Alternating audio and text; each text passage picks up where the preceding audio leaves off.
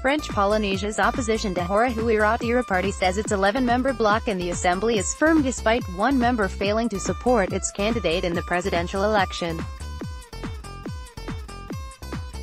Tahoeraa Huiraatira headquarters photo, RNZI, Walter Zweifel Geffry Salmon received only 10 votes in the assembly while the incumbent Edouard Fritch secured 39 votes to be re-elected president for another 5-year term.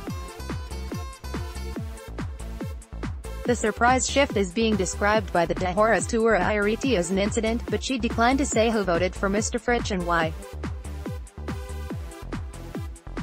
Radio 1 said it had established that it was Fernand Tahiate who failed to toe the party line.